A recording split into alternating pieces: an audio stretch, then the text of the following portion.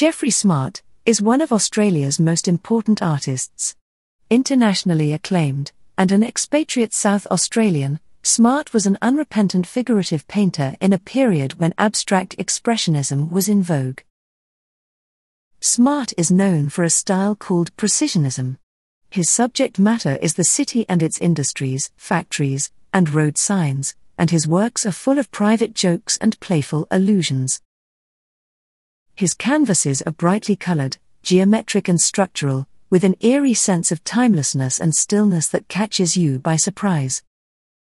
Geoffrey Smart was born in Adelaide, South Australia, in 1921, and was the only son of Francis Isaac Smart, a real estate agent, and his second wife, Emmeline Edson. He first traveled to Europe when he was a child of 4, but after the Great Depression destroyed his father's business, life became more confined. He started drawing early, and from the age of 12, he attended Saturday drawing classes. During his high school years, he studied at Pulteney Grammar School and Unley High School in Adelaide. He attended Pulteney on a cathedral choir scholarship and attempted the intermediate certificate in 1936, but was unsuccessful. Smart's early fascination with man-made structures, rather than nature, convinced him that he should become an architect, but when his father's real estate business collapsed during the 1930s depression, his parents couldn't afford to send him to university, so he trained as an art teacher instead. In the late 1930s, Smart studied part-time at the South Australian School of Arts and Crafts, where he received his first instruction in oil painting. At the same time, he also trained at the Adelaide Teachers College, from 1939 to 1941. He then taught art at Goodwood Boys Technical School from 1942, and also taught part-time at the School of Arts and Crafts from 1945 to 1947. He joined the Royal South Australian Society of Arts around 1941, and exhibited with them from then on. He was elected Vice President of the Society in 1950. Smart's visit to the studio of Adelaide's School of Arts and Crafts teacher, Dorrit Black, in 1941 had a strong influence on him. Black, who was a prolific painter and printmaker, showed Smart how to compose a scene based on the mathematical principles of the golden mean, which gave Smart's distinctive painting style a defining sense of geometry and unity. One of Smart's most powerful early drawings, a figure study of 1942 that began as a conventional nude, but changed into a mosaic of cubist shapes, was influenced by Black's teaching. It was the only cubist work he ever produced. Smart began exhibiting in group shows in the early 1940s, and had his first solo exhibition at Kosminski Gallery in Melbourne in 1944. The show was opened by Robert Menzies, Prime Minister of Australia from 1939 to 1941. Menzies went on to serve another term between 1949 and 1966. Smart always regarded his early paintings in Adelaide as a warm-up phase for greater things to come. But they reveal the direction of his thinking, and foreshadow the themes and influences that appeared in his more mature art. We can see the awkwardness in compositions, such as Hindley Street at Evening, painted in 1943, and Port Adelaide Railway Station, which quickly give way to the formal rigour of paintings, like Water Towers. The absence of any human presence in this early work is a notable feature. Water Towers, painted in 1944, differs from Smart's later paintings, which are usually about the relationship of the individual to the environment, where he relies on figures to provide a sense of scale. Here, there is an eerie absence of any activity other than the mechanical. Water Towers shows life and activity through industrialization, rather than a human presence. The smoke and steam theme continues in the elegant, Keswick siding, painted in 1945. None of these are pretty pictures, but they exude a tough kind of poetry, technically accomplished with a judicious balance between thin washes and heavy impasto. In them, we can recognize Smart's focus on alienation, which he would use for the rest of his life. Features that are characteristic of the best in Smart's art make an early appearance in these paintings. His mastery of composition is present, as is his ability to discover drama in the commonplace, and translate ordinary objects into metaphors. It is this edge that gives his works such vitality. Over the next few years, Smart extended his subject matter beyond Adelaide, starting with 2 paintings on the wasteland theme in 1945. In The Wasteland 2, Smart began to develop his remote vision of the urban landscape. The desolate rural view in this picture is inspired by T.S. Eliot's poem of the same name, which is about brokenness and loss. Eliot's description of a world which has lost its human heart, and Smart's lonely figures, adrift in urban wastelands, appear to be strongly related. Smart continues the loneliness theme with Robe and Cape Dombey, which he painted after a summer holiday on the coast, while travelling between Adelaide and Melbourne. In these works, a growing strength of design is evident. There is even a hint of theatrical grandeur, such as in Kapunda Mines, shown here, with its Cornish architecture, and salute to the influence of another Australian artist, Russell Drysdale. Smart's paintings catch you unaware with their candour, and the way in which the artist sees things afresh. The heightened realism, exactness of detail, and the detachment speak quietly of the surreal that underlies so much of Smart's art. This work so impressed the National Gallery of Victoria that they purchased it in 1947. This painting, Sunday Morning Service, was included in Smart's joint exhibition with his friend, fellow South Australian artist Jacqueline Hick, held at the David Jones Art Gallery, Sydney in 1946.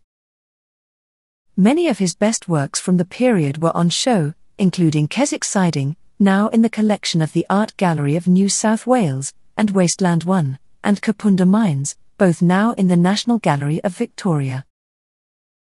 In Sunday Morning Service, the horizon is long and low, in the best surrealist tradition, heightening the isolation of the church in the vastness of the countryside. Everything is utterly still. The people, the car and the bike are motionless in an atmosphere of expectation and piercing clarity. Trees are rarely seen in Geoffrey Smart's artworks, but as Smart claimed, an artist has to be moved himself, to move his viewers, and Smart was moved by the man-made, and not interested in typical Australian landscapes. In 1948, Smart worked his way on a long, arduous journey to Europe by cargo ship to begin a work-study tour. He travelled to the UK via the United States. Arriving in London on a tight budget, he met with his friend, the painter Jacqueline Hick, then travelled to France, where he was joined by Australian painter, Michael Shannon. In Paris he studied at the Académie La Grande Chaumière. The school, which was devoted to painting and sculpture, did not teach according to the strict academic rules of painting. An added attraction was the low fees. It was said that all the school really provided was a model, and warmth in the winter. Later, he attended the Académie Montmartre, studying under artist Fernand Léger for 6 months. At the time, Léger's style was largely based on his earlier cubist and abstract influences, and in his opinion, Smart had already been ruined by conservative Australian art teaching. As time passed, it became clear that there was some affinity between the precise composition of Smart's work and the simplified monumental forms of the French master. This tightly controlled placement of compositional elements was to become increasingly imaginative in Smart's paintings. Smart later said, "As my technique grew, I found I could paint those things I enjoyed looking at, like those slum streets, behind the city apartments." Throughout this period, Smart travelled in Europe with Australian artist friends, including Michael Shannon, Jacqueline Hick, Donald Friend, and Margaret Salento. His travels gave him the opportunity to view and study the work of artists he admired, in particular, Paul Cézanne, Piero della Francesca, Rogier van der Weyden, Giovanni Bellini, and Titian. While in France, Smart visited Cézanne's studio in Aix. Smart had a basic respect for Cézanne's structured procedure, and the French master's firm belief in painting against all distractions. In 1950, Smart and his artist friends lived together in Italy, in an old house on the island of Ischia in the Bay of Naples. This work, painted at the time, is a view of the village of St. Angelo. The group's self-indulgent lifestyle at the time, while not particularly conducive to a disciplined artistic practice, had a lasting significance for Geoffrey Smart, who would later return to live permanently in Italy. Finally, with his finances dwindling rapidly, Smart accepted his parents' offer of support towards the cost of a passage home, and embarked for Australia. He was back in Adelaide by the end of 1950. But his intention to live in Sydney for 10 years to gather his resources, then move to Italy, was still on track. Smart didn't paint many self-portraits, but this one, made after staying on the island of Procida off the coast of Naples, encapsulates the elements of style for which he would become known: surrealism, precision, and a dream-like atmosphere. The sky is dark. His face, a portrait within a portrait, is neutral. There are seemingly unrelated but precisely placed objects scattered around, and, in the distance, a mysterious and out-of-place figure, a woman in an orange dress. Smart, a young determined artist, looks out intently at the viewer. On Smart's return to Adelaide, he painted his largest work to date, as a submission for the Commonwealth's Jubilee Art Prize. It was Wallaroo, showing a scene from the daily life of the copper mining town on the coast of the Spencer Gulf, and featuring similar Cornish-style buildings to those seen earlier in his 1946 painting Kapunda Mines. In spite of prominently featuring two fishermen carrying a boat ashore in the foreground, the work is permeated with a feeling of solitude, reminiscent of paintings by Giorgio de Chirico. Smart had already left Adelaide for Sydney, when he was announced the winner of the competition, and was pleased to receive the generous prize money of £500. During the early 50s, Smart exhibited at the Macquarie Galleries, while developing his distinctive, slightly surreal view of the city as a desert of human emotions. In his Sydney paintings, Smart began to include figures within his architectural settings, more often than he had in his earlier works. He also began to crop the picture, creating the impression of moving in on the subject. Dark skies now provided a dramatic backdrop to the action. However, his first couple of years in Sydney were a struggle, as his paintings were not selling. Money was short, and he found it difficult to find a place big enough to live in comfortably, and to work. Finally, he took a job as an art teacher at the King's School Parramatta, to get enough money to live on. Never having enough time to concentrate on his painting, he began to doubt himself. Smart lived in Sydney for the next 12 years. During this period, he also worked as an art critic for the Daily Telegraph newspaper, as a life drawing teacher at East Sydney Technical College, and as the arts correspondent for the ABC children's radio program The Argonauts Club. Smart's surreal and quiet urban streetscapes must have seemed utterly alien to the man in the street at the time. He always felt that he was swimming against the tide. He was a modernist in Adelaide at a time when conventional taste held firm to Hans Huyssen and the so-called Gum Tree School. Later, in Sydney, where Smart worked as a figurative painter, abstraction became the latest trend. His commitment to a realistic style of painting made him seem old-fashioned and conservative, leading to his omission from at least one important survey of Australian art. He grew tired of listening to friends encouraging him to loosen up. This was when his palette shifted to what one critic described as an increased focus on the uncanny and the theatrical. Two important small paintings that he created in the mid-50s, Approaching Storm by Railway and The Nun's Picnic, were a sign that he was beginning to understand what kind of painter he wanted to be. In both these works, as in Kapunda Mines, the color of the sky has been reduced almost to black, nudging them towards the realm of not quite of this world. In one, A pram stands stranded on a stretch of dazzlingly illuminated grass.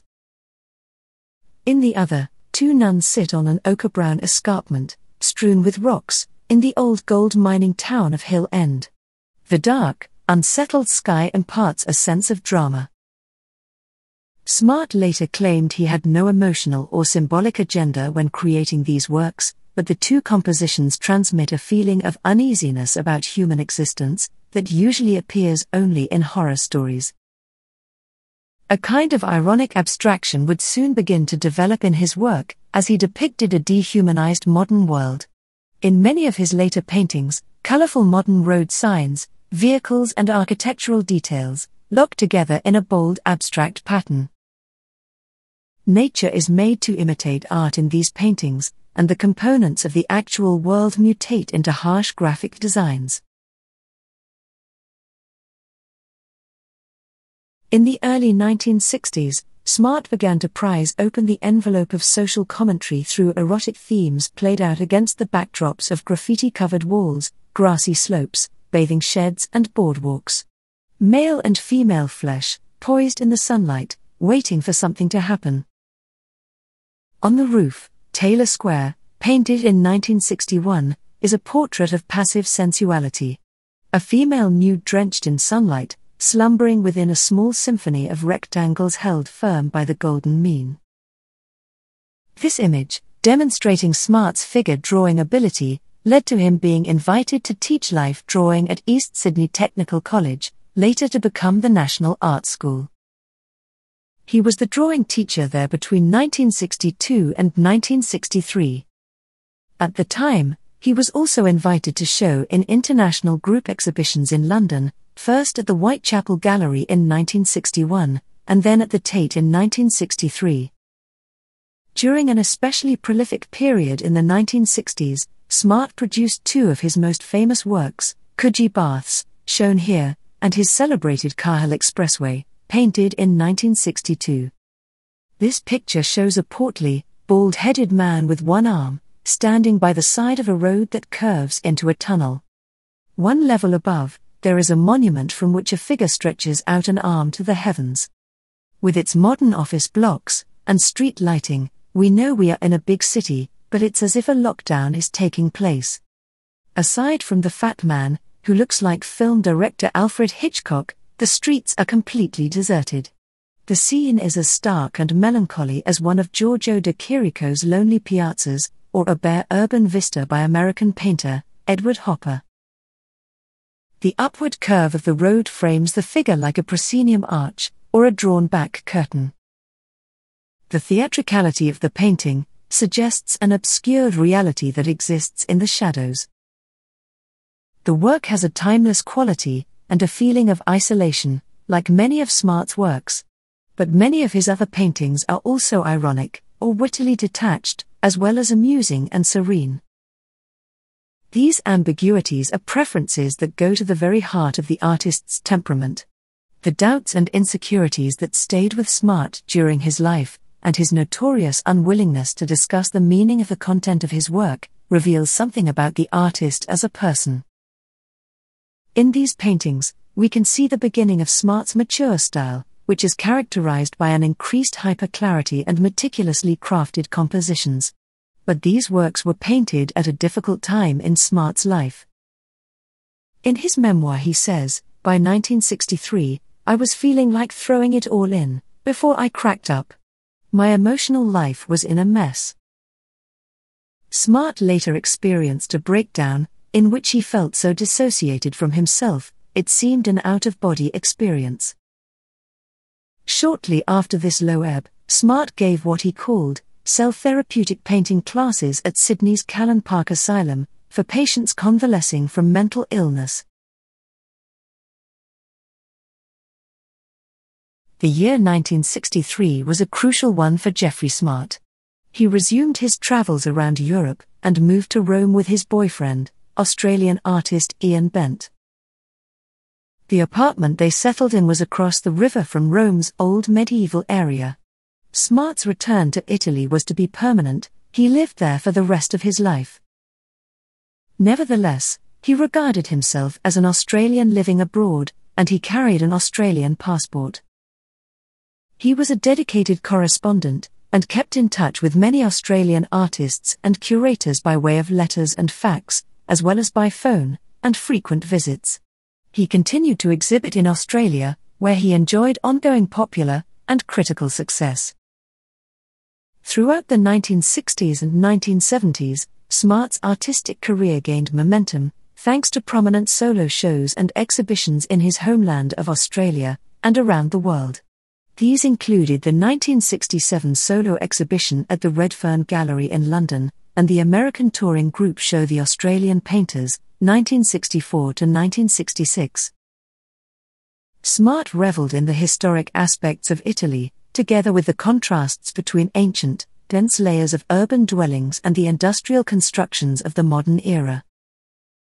Street signs, apartment blocks, and construction sites became his subject matter.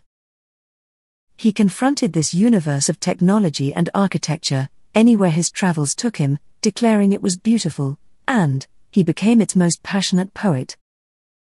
Remarkably, it was only in 1965, when the self-doubting Smart was 44, that he convinced himself that his paintings were finally getting somewhere.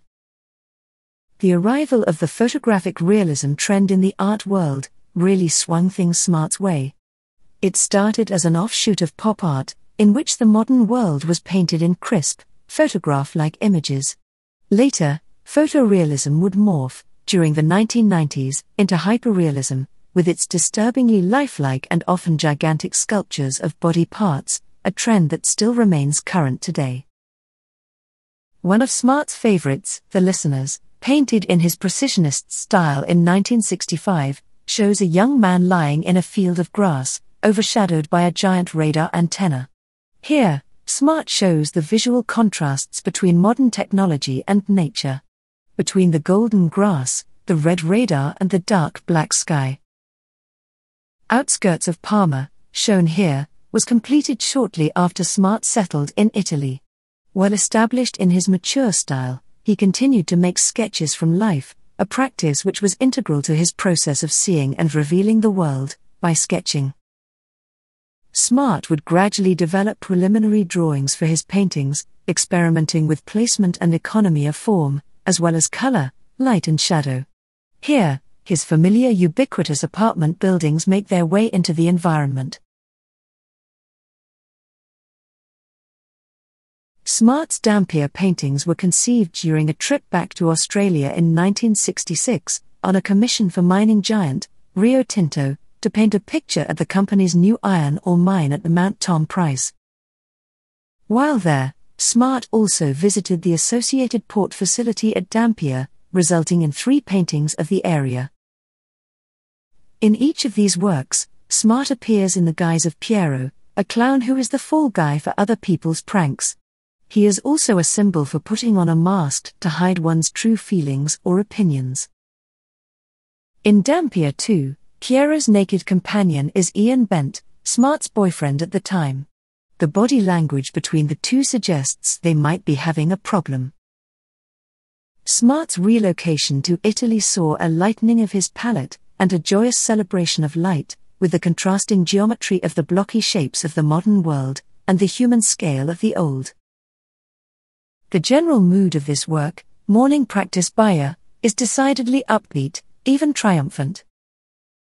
We see an acrobat, perhaps from a nearby circus, expertly juggling a large yellow cube with his feet. Smart, who was usually quick to point out defects in his own work, called Morning Practice one of the best paintings he had done. In the early 1970s, Smart found his ideal environment to work, moving from Rome to a Tuscan farmhouse, near Arezzo. Smart was 49 when he and Bent purchased the property. Thereafter, it became the base for his many travels. Significantly, Smart never really disowned Australia, and often returned to his country of birth, describing himself as an Australian who lives overseas. His home in Tuscany became a travel magnet for visiting Australians and expats living in Italy and elsewhere in Europe. Smart never fully acclimatized to Italy. He spoke Italian poorly, but loved the ambience of the place. He once famously described himself as a European with an Australian passport. In his autobiography, Not Quite Straight, Smart observed, "This environment is conducive to work. In my frequent forays to Arezzo and Florence, I see a lot of the modern world, which I like to paint." After breaking up with Bent, Smart shared his Tuscan villa's congenial domesticity with the person who would remain his major life partner for the next 35 years, the Gippsland-born, Yale Master of Arts, happily turned Tuscan farmer, Hermes de Zan. While living and working in Sydney, Smart had introduced into his work the rather stolid, fat, balding gentleman who would subsequently reappear as a kind of everyman. Smart referred to him as Mr. T.S. Eugenides, and he may be a Hitchcock-style, walk-on cameo, standing in for the painter, and taking on a variety of roles. This painting, The Traveller, painted in 1973, is a good example of Smart's use of this figure. The man stands in a slightly claustrophobic space between two buses, with a block of anonymous worker housing apartments behind. He emerges from one bus to be confronted by another, poignantly suggesting the lost, dislocated existence of humanity in the modern world. A sense of resigned waiting fills the canvas. Looking at these paintings, it's easy to see how much thought has gone into every tiny detail. Nothing is left to chance in Smart's pictures. Shapes and forms are repeated in many different guises, textures and colors are carefully chosen. Smart believed that art was for the eye and not the head. In the dome, shown here, a red and white stick, set at a jaunty angle, is compositionally no less important than the looming form of St. Peter's Basilica, behind it. And Smart's paintings are full of sudden surprises, such as the girl in a pink dress running in front of a green barricade in this painting. Or the outlandish red radar dish, towering over the suburban skyline in Rooftops. Smart's works generate a sense of mystery. Elements are often partially obscured from view, or else creating startling juxtapositions of scale. Figures are observed as though caught in time, and a sense of the absurd pervades these apparently innocuous scenes. With these works, Smart startles us into a sudden awareness of just how strange and marvelous the world can really be. Starting from the 1970s, Smart dedicated himself to interpreting the landscape of modern Italy in his own unique style. When asked why he painted highways and signs while surrounded by the beauty of the Tuscan countryside, Smart explained that he liked to paint the modern world, which he found exciting. Like the best of Smart's achievements, the Arezzo Turnoff 2 is infinitely suggestive, but reveals nothing. Although his works have often been described as bleak commentaries on a society alienated by technology, Jeffrey Smart had no such feelings for his art. He insisted that he found the world of cars, roads, factories and airports beautiful, and his paintings reflected the world as he saw it. "I like living in the 21st century," he said. "To me the world has never been more beautiful. I am trying to paint the world that I live in, as beautifully as I can." In 1973, the Arezzo Turnoff 2 was unveiled at Smart's solo exhibition at the Rudy Komen Gallery in Sydney. The display of 14 major canvases and 8 studies was applauded as his most ambitious and comprehensive to date. In 2021, the Arezzo Turnoff 2 sold at a Melbourne auction for $1.35 million. In the late 1970s, after years of living in Italy, the rather monochromatic Australian dustiness of Smart's early paintings had been replaced by a clinically sharp focus and pure colour. Smart painted brilliant pictures of road signs, starting with the guiding spheres 2 and its departing trucks. It was followed by Autobahn in the Black Forest 1 and 2, where Smart gives full focus to signage in a feast of diagonals. A symphony in red and white stripes, with subtle variations in a pinkish mauve. Even the tall trees of the forest can't compete with the man-made splendor depicted here. In these pictures, Smart's images are so intensely presented that they take on the superreal. Here, he makes the commonplace extraordinary. He delights in visual games. The directional signs are not quite straight. On some, angles are reversed in a tug-of-war, setting up a contradiction between a spiral movement and utter stillness. The boards create an illusion of depth as they appear to recede into the distance. In 2011, his Autobahn in the Black Forest 2 sold for just over $1 million at auction in Melbourne. While the use of the prominent diagonal can be traced back to another major work, End of the Outer Strata, painted in 1968, Autobahn in the Black Forest 2, where no trucks or figures intrude, intrigues us because it is so splendidly minimalistic. Smart's paintings show us a visual world, distilled to its essentials, prompting us to look as if for the first time, at the elusive obvious, the wonderfully strange, and the strangely wonderful things that daily surround us. Geoffrey Smart often felt let down by Australian art museums. When the Australian National Gallery opened in 1982, he attended the ceremonies but was disappointed by the poor representation of his work. Smart felt he was paying the penalty for swimming against the tide. He had no interest in the Australiana associated with artists such as Nolan, Boyd, Tucker, and Olsen. And he had no sympathy for the tides of abstract and conceptual art that dominated the 1960s and 70s. Resolutely figurative, he was a painter of the modern urban world, not the bush, or the mythical past. A typical Geoffrey Smart painting could have been set in Italy, or Australia. His images were cool and oblique, devoid of obvious emotion.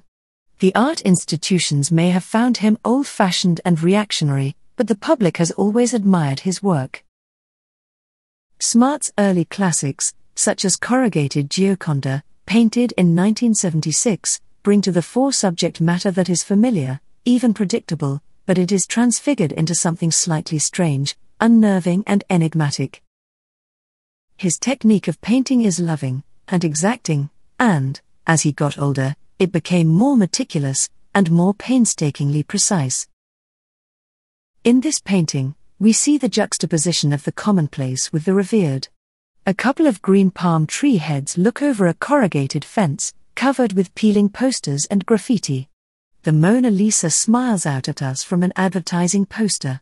On the bottom left, Smart has drawn a heart with an arrow through it, J.S. loves E.D., affirming his commitment to his new boyfriend, Hermes Dazan. A modern airport control tower is a very contemporary structure, part of a world that did not exist before the 20th century. In this work, Smart has painted a thrusting tower, topped by an observation room, a voluminous red brick circular building, and the tiny roof of a pink high-rise very low in the background. Everything has an intense focus, with the front of the tower in sunlight. Smart's paintings convey a rich sense of optimism, despite their occasional uncertainties. A poignant reminder that the things which seem upon first glance to reflect a brutality to the soul can become, ironically, a source of wonder. Jacob Descending is one of Geoffrey Smart's more dreamlike images. It presents a pink spiral staircase containing a descending suited male figure. Smart may have been influenced by the biblical tale of Jacob's ladder as a symbol of the connection between heaven and earth when he created this work.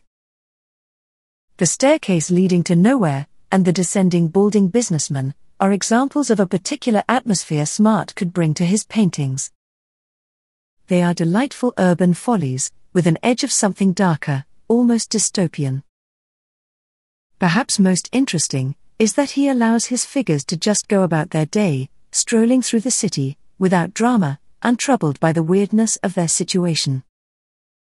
For Smart, geometry and the precision of the composition is the key to successful art. Some of Smart's works have evolved from the need to meet his clients' requirements. Container Train in Landscape, possibly Smart's largest work at 10 meters wide, was commissioned for the Victorian Arts Council. Smart had run out of ideas for the required, very wide and narrow mural, and was ready to call it quits. While on holiday, He and Dazan were held up at a railway crossing, while a train passed by. As the train, hauling hundreds of containers of different colors, threaded its way through the trees, Smart suddenly realized that this was the mural he was looking for. The result was Container Train in Landscape, painted in 1983. As always, Smart's hard-edged brilliance is imbued with an elusive quality of compositional repose, of silence and stillness, broken here only by the imagined clatter of the train, as it passes through the trees, lining the country road. While most of Smart's works are landscapes, in the 1980s and 90s, he produced some of his most humorous and satisfying works, self-portraits, and portraits of his friends. Smart, who never accepted commissions, was often reluctant to produce portraits of individuals who he secretly believed already had an overinflated sense of self-worth. He strived to ensure that their figure was just part of the composition, rather than the only element in his painting. In this work, the scholarly writer, David Malouf, is shown as a workman in overalls, holding a twisting orange pipe. Here, the word on the building in the background refers to Malouf's recently published novel, An Imaginary Life, which is based on the exile of the ancient Roman poet Ovid.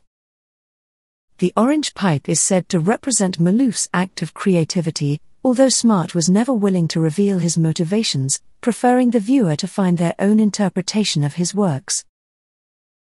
In his portrait of Germaine Greer, the author of 1970s book, The Female Eunuch, Smart places Greer on a chair at the side of the frame, with a graffitied wall behind her, handbag on lap, looking thoroughly uncomfortable. The roughly painted and textured wall could be a comment on the subject's character, or perhaps a response to those who considered he was lacking in technical skill as a painter. Later, commenting on the painting, Greer applauded Smart for having the eyes to see the poetry and beauty of our culture, and to represent it in his paintings. Smart's portrait of Clive James shows the Australian journalist, broadcaster and writer, standing on an overpass, small and isolated within the iron and cement structures of the city. The fence is based on a motif Smart saw in Japan. It's really a portrait of a yellow fence, and Clive is the figure in the composition. Faced with the suggestion that his figures expressed the alienation of modern urban man, Smart said that he introduced the human figure into his work only to give an idea of the scale of the buildings. This makes sense, but, as in this case, there is an element of mischief-making too. None of Smart's human figures seems at all subdued by massed concrete blocks of flats and offices and multi-lane highways passing through cities, and, least of all, the irrepressible Clive James. In this painting, Smart shows Australian painter Margaret Olley, at the Louvre, a place she loved, but she is placed in front of a row of anonymous wooden screens. In notes Smart made while designing the painting, which is dominated by the screens, he wrote, "How can I pull the eye over to the left, with a darker tonal figure? Who better than Margaret Olley?"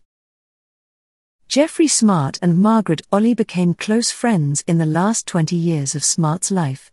They shared many acquaintances in common, including fellow Australian artists Justin O'Brien and Russell Drysdale. Both Smart and Olley had a great passion for art and music. They also shared a dry sense of humour. Olley responded to Smart's painting with her characteristic wit. "I am glad Geoffrey put me in the Louvre," she said. "I am much more at home there than on a freeway." Smart was at best an occasional portraitist, and tended to minimize his subjects in his paintings, rather than making them the center of attention. The exception appears to be when he was painting himself, or his loved ones. Here, in this self-portrait, we see Smart as a pug-faced, puckish figure, in front of a mural showing the year he painted this work.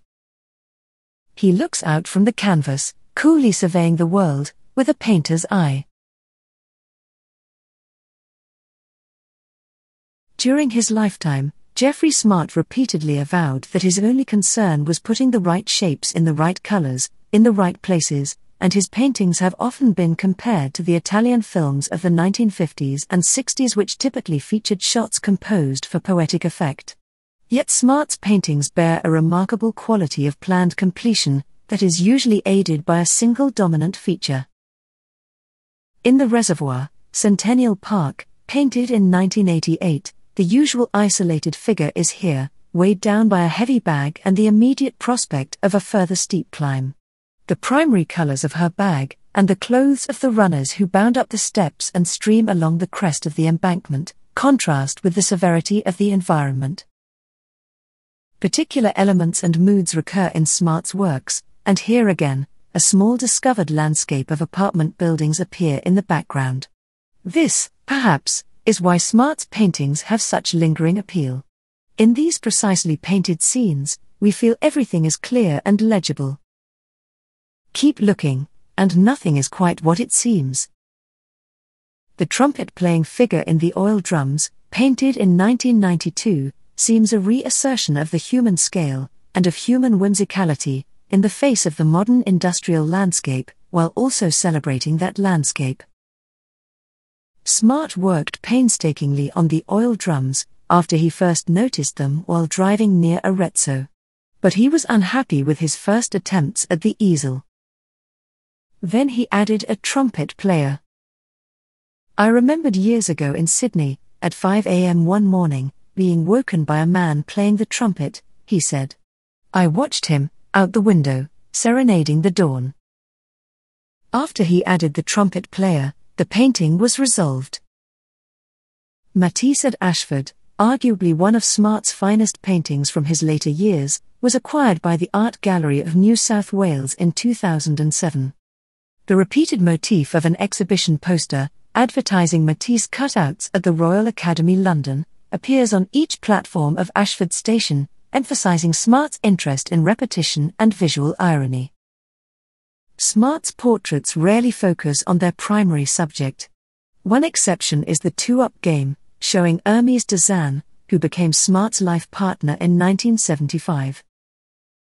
His calm face is backgrounded by the solid geometry of containers on one side, and the fluidity of people playing a game of two-up on the other.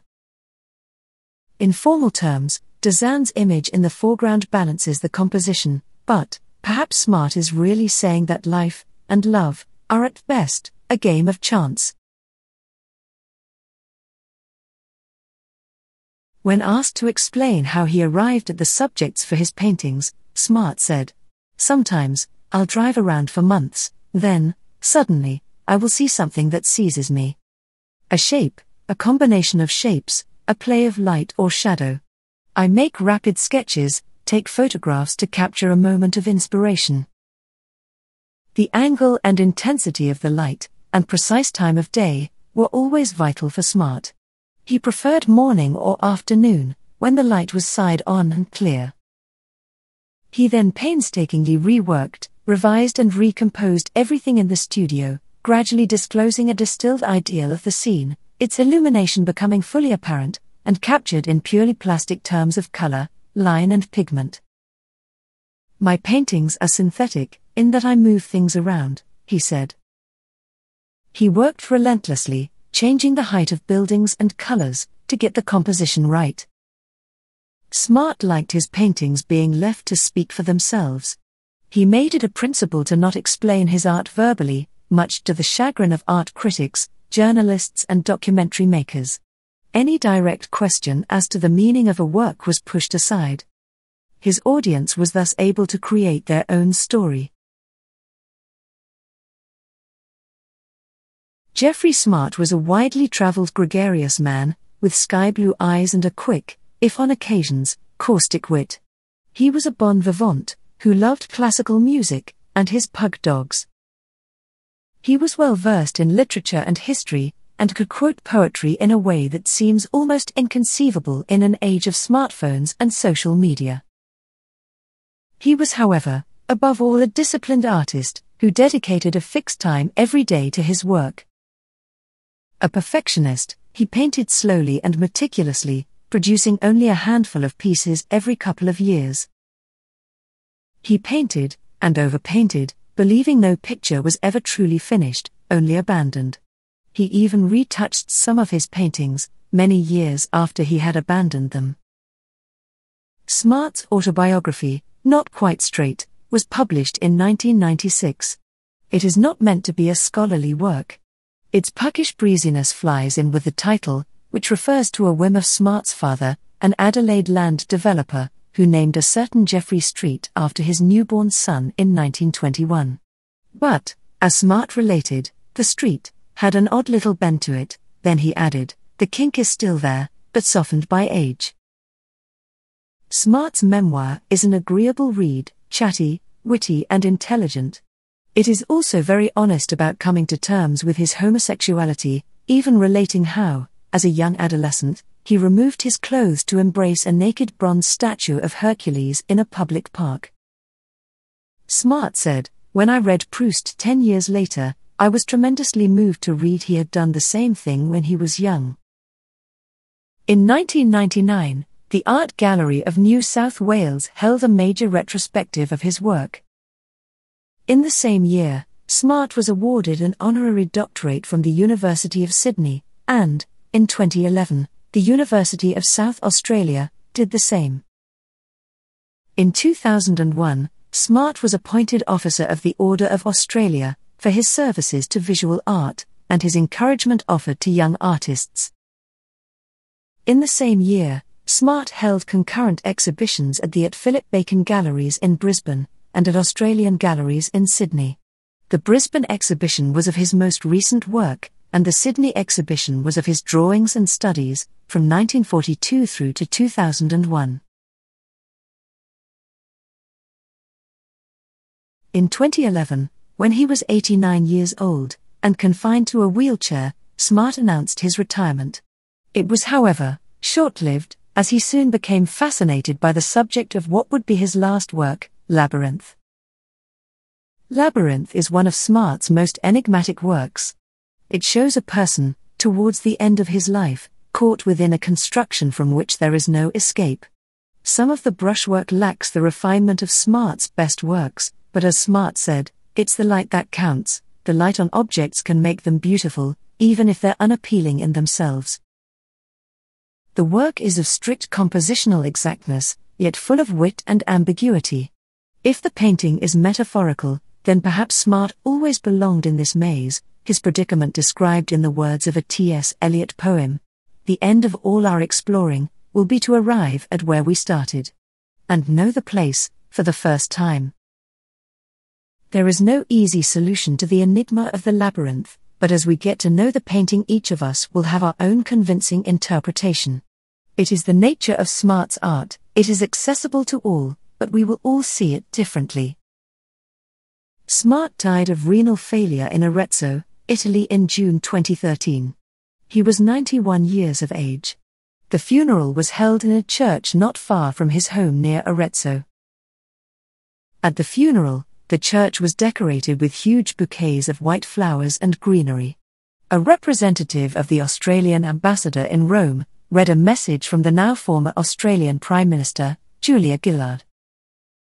The priest and the mayor talked about the unfolding story of Smart's life in a small Italian village, whilst his friends recounted the very humorous, but cynical side of his character.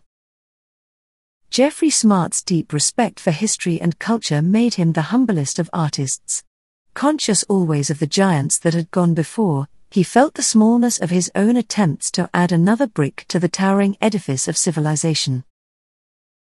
If it was the weight of the past that generated many of Smart's insecurities, he turned this anxiety into an artistic virtue. He shared the same capacity for doubt that we see in modern masters, such as Cézanne and Matisse. In embracing doubt, Smart also admitted the possibility of failure, which led to those long, drawn-out sessions in the studio, numerous studies, endless revisions, and diminishing productivity. Geoffrey Smart's work is held in all major collections in Australia, as well as in the international collections of the Metropolitan Museum of Art, New York, the Thyssen-Bornemisza Collection, Switzerland, and the Yale University Art Gallery, Connecticut. To celebrate the centenary of Geoffrey Smart's birth, the National Gallery of Australia in Canberra staged a major retrospective of his work in 2021. Jeffrey Smart is Australia's fifth most traded artist.